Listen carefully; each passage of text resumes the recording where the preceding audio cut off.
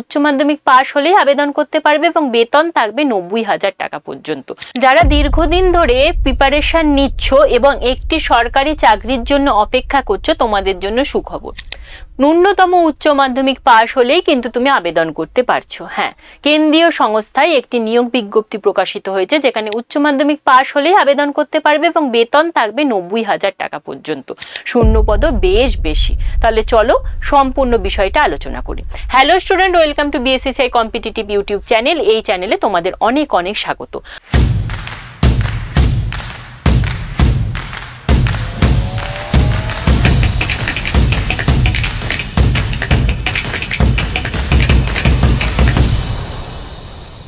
আজকে আমাদের আলোচনার বিষয় হচ্ছে নতুন একটি নিয়োগ বিজ্ঞপ্তি বেরিয়েছে যেটি উচ্চ মাধ্যমিক পাশ হলেই আবেদন করা যাবে সেই সংক্রান্ত আলোচনা, যেখানে যোগ্যতা পরীক্ষা পদ্ধতি কি থাকবে সমস্ত বিষয়টাই কিন্তু আলোচনা করব। প্রথমে দেখে নাও যে বললাম যে কেন্দ্রীয় সংস্থায় এই নিয়োগটা হবে এবং উচ্চ মাধ্যমিক পাশ করলে আবেদন করতে পারবে। দেশের সমস্ত রাজ্য থেকে কিন্তু আবেদন করা যাবে, অর্থাৎ পশ্চিমবঙ্গ থেকেও কিন্তু আবেদন করতে পারবে। ছেলে মেয়ে উভয়ই আবেদন করতে পারবে। আর তার থেকেও যে বড় কথা, যে তোমরা ভাবো কেন্দ্রীয় সরকারি চাকরি মানেই অনেক দূরে তোমাদের পোস্টিং হবে বা অনেক দূরে পরীক্ষা সেন্টার পড়বে, কিন্তু এক্ষেত্রে তোমাদের পরীক্ষা সেন্টারও কাছাকাছিই পড়বে এবং তুমি যদি ভালো ফলাফল করো তাহলে বাড়ির কাছে কিন্তু পোস্টিংও পেয়ে যাবে। তাহলে কোন চাকরি জানতে মন চাইছে? তো চলো দেখিনি।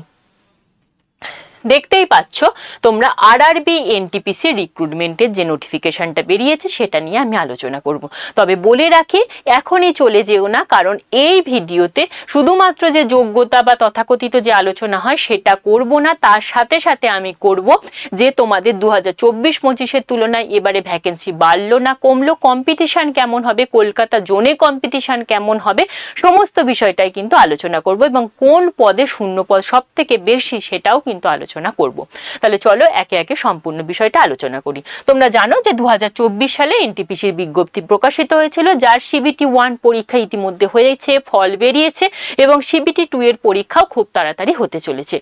এবং এরপরেই কিন্তু আমরা দেখলাম যে 2025-এর প্রথম দিকে রেল কর্তৃপক্ষ তার নিয়োগের যে ক্যালেন্ডার সেটা কিন্তু প্রকাশিত করেছিল এবং তাই সেই মতোই আমরা 29/9/2025 তারিখে ইন্ডিকেটিভ নোটিফিকেশন পেয়ে গেলাম, যেখানে 8,850টা শূন্য পদে কিন্তু নিয়োগ হবে।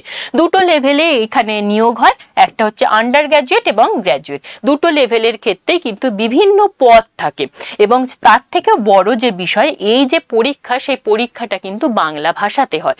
তোমরা অনেকেই মনে করো যে কেন্দ্রীয় সরকারি চাকরি মানেই হিন্দি এবং ইংলিশে প্রশ্ন থাকবে, কিন্তু এক্ষেত্রে তোমরা বাংলা ভাষাতে পরীক্ষা দিতে পারবে। তাহলে চলো বাকি বিষয়গুলো আলোচনা করে নিই। গুরুত্বপূর্ণ তারিখ, শর্ট নোটিফিকেশন জারি হয়েছে 29/9/2025 এবং অনলাইন অ্যাপ্লিকেশন তোমাদের শুরু হবে গ্র্যাজুয়েট লেভেলের জন্য 21/10/2025, অর্থাৎ 21শে অক্টোবর থেকে তোমাদের ফর্ম ফিল আপ শুরু হবে, চলবে তোমাদের 20 নভেম্বর পর্যন্ত। এটা হচ্ছে গ্র্যাজুয়েট লেভেল। আন্ডার গ্র্যাজুয়েট লেভেলে ফর্ম ফিল আপ তোমাদের শুরু হচ্ছে 28শে অক্টোবর থেকে এবং চলবে 27শে নভেম্বর পর্যন্ত। এরপর দেখো যে কোন কোন পদে নিয়োগ হবে। দেখো, গ্র্যাজুয়েট লেভেলের জন্য station master, goods train manager, traffic assistant, CCTS, JAA আর হচ্ছে সিনিয়র ক্লার্ক কাম টাইপিস্ট। এবং আন্ডার গ্র্যাজুয়েট লেভেলের জন্য তোমাদের থাকছে junior clerk cum typist, accounts assistant cum typist, trains clerk আর হচ্ছে কমার্শিয়াল কাম টিকিট ক্লার্ক। এই পদগুলোতে তোমাদের নিয়োগ হচ্ছে। আমি সমস্ত বিষয়টাই আলোচনা করব যে এই যে পদগুলো তোমরা দেখলে, এই পদগুলোতে ঠিক কটা শূন্যপদ রয়েছে। তোমরা মোট শূন্যপদটা জেনেছো, কিন্তু পদ ওয়াইজ কত শূন্যপদ সেটা জানোনি, তো সেটাও আমি জানিয়ে দেব। তাহলে চলো বয়স সীমাটা দেখে নিই। আন্ডার গ্র্যাজুয়েটের যে পদ রয়েছে তার জন্য বয়স সীমা ইউআরদের জন্য থাকছে 18 থেকে 30 এবং সরকারি নিয়ম অনুযায়ী ওবিসিরা যেমন 3 বছরের ছাড় পায়, এক্ষেত্রেও ঠিক তাই। 18 থেকে 33 বছর বয়স পর্যন্ত কিন্তু ওবিসি প্রার্থীরা আবেদন করতে পারছো। সেক্ষেত্রে SC STরা কিন্তু 5 বছরের ছাড় পেয়ে 35 বছর বয়স পর্যন্ত আবেদন করতে পারবে। গ্র্যাজুয়েট লেভেলের ক্ষেত্রে 18 থেকে 33 থাকছে তোমাদের ইউআরদের বয়সসীমা, ওবিসিদের থাকছে 35 বছর বয়স পর্যন্ত এবং এসসি এসটি প্রার্থীরা 38 বছর বয়স পর্যন্ত কিন্তু আবেদন করতে পারছো। পরবর্তীতে দেখে নাও যে তোমাদের বেতন কাঠামো কি থাকবে। দেখো তোমাদের প্রথমেই বললাম যে বিভিন্ন পদ এবং তার যে বেতন কাঠামো সেটাও কিন্তু বিভিন্ন। তোমাদের প্রথম যে এই দুটো পদ স্টেশন মাস্টার আর chief commercial cum ticket supervisor CCTS, এই দুটো পদের জন্য তোমাদের 6 পে অনুযায়ী তোমাদের বেতন দেওয়া হবে এবং সেখানে 35,400 থেকে তোমাদের বেসিক পে শুরু হবে। তারপর তোমাদের সিনিয়র ক্লার্ক কাম টাইপিস্ট আর তোমাদের গুডস ট্রেন ম্যানেজার আর JAA, এই তিনটে পদের জন্য তোমাদের 5th পে অনুযায়ী তোমাদের বেতন দেওয়া হবে এবং 29,200 টাকা থেকে তোমাদের বেসিক পে শুরু হচ্ছে। ট্রাফিক অ্যাসিস্ট্যান্টের ক্ষেত্রে 4th পে অর্থাৎ 25,400 টাকা থেকে কিন্তু বেসিক পে শুরু হবে। অপরদিকে তোমাদের হচ্ছে commercial cum train ticket clerk, এটা 3rd পে অর্থাৎ তোমাদের 21,700 থেকে বেতন শুরু হচ্ছে। আর accounts assistant cum typist, trains clerk আর জুনিয়র ক্লার্ক কাম টাইপিস্ট, এই তিনটে পদের জন্য তোমাদের বেসিক পে শুরু হবে 19,900 টাকা থেকে 81,200 টাকা পর্যন্ত। আর এই যে তোমরা বেতন কাঠামো দেখছো সেটা কিন্তু 2026-এ অনেকটা বৃদ্ধি পাচ্ছে, কারণ তোমাদের নতুন কিন্তু পে কমিশন বসতে চলেছে। আর এছাড়াও রেলের কি সুযোগ সুবিধা সেটা সকলে জানো, সেই সম্পর্কে আমি আর কিছু বলছি না। পরবর্তীতে দেখো শিক্ষাগত যোগ্যতা। আন্ডার গ্র্যাজুয়েটদের ক্ষেত্রে উচ্চ মাধ্যমিক পাস হতে হবে এবং বেশ কিছু পদে কিন্তু টাইপিং জানতে হবে, টাইপিং এবং কম্পিউটার তোমাকে জানতে হচ্ছে। গ্র্যাজুয়েট লেভেলের ক্ষেত্রেও একইভাবে যে কোনো শাখায় তুমি যদি স্নাতক পাস করে থাকো তাহলেই আবেদন করতে পারছো এবং কয়েকটি পদে মাত্র 2টো পদে আছে তোমাদের টাইপিং জানতে হচ্ছে, তাহলে এখানেও কিন্তু টাইপিং টেস্ট তোমাদের নেওয়া হবে। এরপর দেখো শূন্যপদ, তোমাদের মোট শূন্যপদ আমি বলেই দিয়েছি যে 8,850। এবার দেখো আন্ডার গ্র্যাজুয়েটের জন্য শূন্যপদ থাকছে 3,050 আর গ্র্যাজুয়েট লেভেলের জন্য থাকছে 5,800, এইভাবে টোটাল হচ্ছে 8,850। এবার দেখে নাও পদ অনুযায়ী শূন্যপদ। দেখো স্টেশন মাস্টারের ক্ষেত্রে শূন্যপদ রয়েছে 615, গুডস ট্রেন ম্যানেজার এটাতে শূন্যপদ সব থেকে বেশি 3,423, ট্রাফিক অ্যাসিস্ট্যান্টে 59 এবং CCTS এ থাকছে 161, JAA তে থাকছে তোমাদের 921 এবং সিনিয়র ক্লার্ক কাম টাইপিস্টে থাকছে তোমাদের 638টি শূন্যপদ। এবার যদি আন্ডার গ্র্যাজুয়েট লেভেলেরটা দেখি, আন্ডার গ্র্যাজুয়েট লেভেলেরটা দেখি তাহলে দেখো জুনিয়র ক্লার্ক কাম টাইপিস্টে শূন্যপদ থাকছে 163, অ্যাকাউন্টস অ্যাসিস্ট্যান্ট কাম টাইপিস্টে থাকছে 394, ট্রেনস ক্লার্কে থাকছে 77 এবং কমার্শিয়াল কাম টিকিট ক্লার্কে থাকছে 2,424টি। তাহলে এই দুটো পদে কিন্তু তোমাদের সব থেকে বেশি শূন্যপদ ভ্যাকেন্সিটা থাকছে, তো এই অনুযায়ী তোমাদের ফর্ম ফিল আপ করার সময় মাথায় রাখতে হবে। তো সেই সংক্রান্ত আরও ভিডিও নিয়ে আসবো, ঠিক কোন পদগুলোতে তুমি ফর্ম ফিল আপ করবে, কোন জোনে ফর্ম ফিল আপ করবে, সমস্ত বিষয়টাই আলোচনা করব এবং সেই সংক্রান্ত আরো ভিডিও আসবে। তো ততক্ষণ পর্যন্ত কিন্তু আমাদের চ্যানেলের সাথে জুড়ে থাকতে হবে। তো চলো বাকি বিষয়টা, শূন্য পদের তারতম্য, তোমাদের যেটা বলছিলাম যে 2024-25-এর তুলনায় এবারে শূন্য পদ বাড়লো না কমলো, কিভাবে কম্পিটিশন হবে সেইটাও আলোচনা করব। দেখো গ্র্যাজুয়েট লেভেলে 2019-এ শূন্য পদ ছিল তোমাদের 24,678, সেখানে 2024-25-এ শূন্য পদ ছিল 8,113 এবং 25-26-এ এলো কত 5,800। অপরদিকে আন্ডার গ্র্যাজুয়েট লেভেলের জন্য দেখো শূন্যপদ 2019-এ ছিল 10,603 এবং 24-25-এ হলো 3,445, 25-26-এ হলো 3,050, এই করে টোটাল 8,850 25-26-এ। 24-25-এ দেখো ছিল 11,558, অনেকটা বেশি, এখানে কিন্তু অনেকটা ডিক্রিজ করলো। শূন্যপদ কমলো মানেই কিন্তু তোমাদের কি হলো না, তোমাদের কম্পিটিশনও বাড়লো। তাহলে ডিমোটিভেট করছি না, অবশ্যই সেইভাবে পড়াশোনা করতে হবে, তবেই কিন্তু তুমি ওভারকাম করতে পারবে। তো দেখে নাও নির্বাচন কিভাবে হবে। সাধারণত দুটো ধাপে নিয়োগ হবে। তোমরা জানো যে সিবিটি দুটো পরীক্ষা হয় এবং কিছু কিছু পদে কিন্তু টাইপিং টেস্টও থাকে। আর এই পরীক্ষাটা ওএমআর এ হবে না, অনলাইনে সিবিটি মোডে পরীক্ষা হবে। প্রশ্নের ভাষা বাংলাও থাকবে, নেগেটিভ মার্ক আছে। আর সিবিটি 1-এ যদি তুমি পাস করো তবেই তোমার সিবিটি 2-তে ডাকা হবে এবং সিবিটি 2 এর নাম্বার অনুযায়ী কিন্তু চূড়ান্ত মেধা তালিকা প্রকাশিত হবে এবং তোমার তারপর নিয়োগ হবে। এরপর দেখে নাও যে সিবিটি 1-এ ঠিক কি কি বিষয় তোমাকে পড়তে হবে, সিলেবাস কি থাকবে। দেখো জেনারেল অ্যাওয়ারনেস থাকবে, ম্যাথমেটিক্স থাকবে, আর কি থাকছে, জিআই রিজনিং থাকছে, অর্থাৎ ইংলিশ কিন্তু থাকছে না।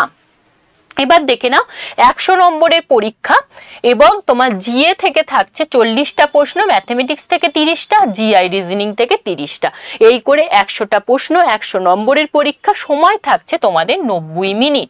তাহলে যাদের ইংলিশে ভয় তাদের কিন্তু ইংলিশ থাকছে না, এটা কিন্তু খুব একটা ভালো পয়েন্ট।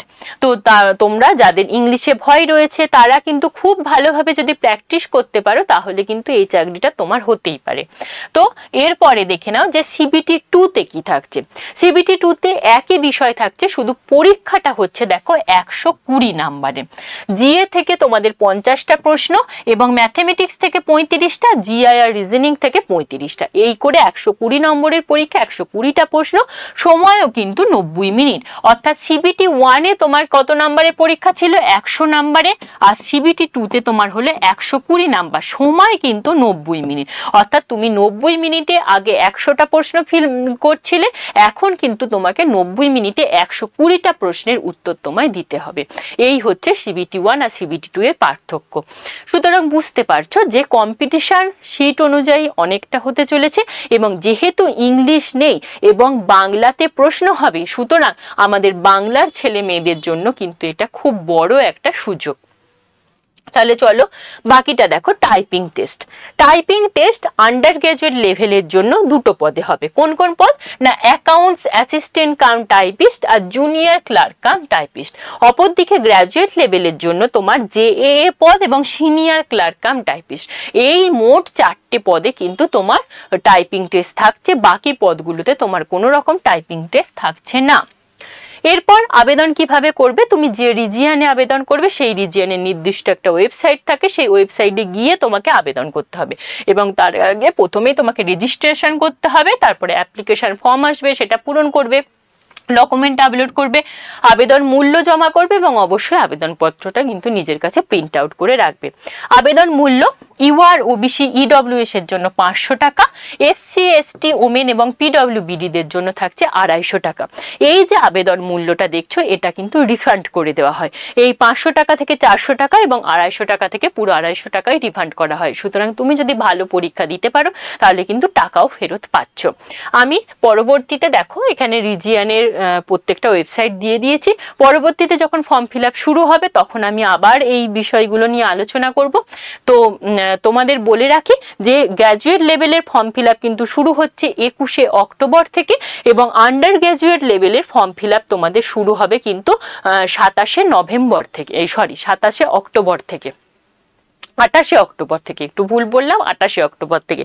তাহলে তোমরা দেখতে পেলে যে শীত ঠিক কতটা কমেছে। এবার তোমরা বলবে অনেকে যে ডিমোটিভেট করছেন ম্যাডাম। না, ডিমোটিভেট করছি না, সবাইকে বলবো ভালো করে যদি প্রিপারেশন নিতে পারো তাহলে কিন্তু এই শীতেও চাকরি পাওয়া যায় এবং তার জন্যই তোমাদের জন্য আমরা কিন্তু ফ্রি ক্লাসও আনতে পারি। তোমরা ঠিক কারা কারা ফ্রি ক্লাস চাইছো তারা কিন্তু অবশ্যই কমেন্ট বক্সে জানাও যে ফ্রি ক্লাস।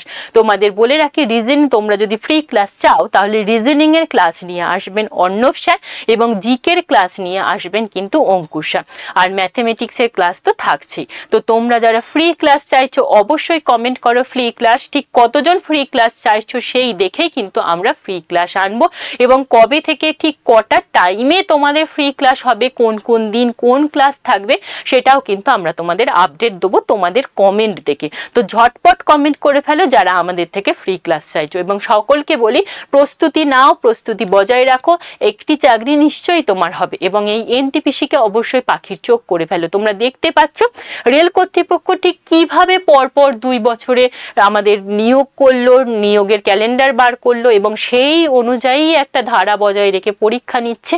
তোমরা কিন্তু এটা দেখতে পাচ্ছ। সুতরাং প্রিপারেশন নিলে কিন্তু তোমার একটি চাকরি হবেই, কেউ আটকাতে পারবে না। ভালোভাবে প্রিপারেশনটা নাও।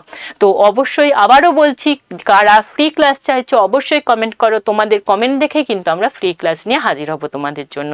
তোমাদেরকে অনেক শুভেচ্ছা রইল, শুভকামনা রইল। সবাই প্রিপারেশন বজায় রাখো। Thank you.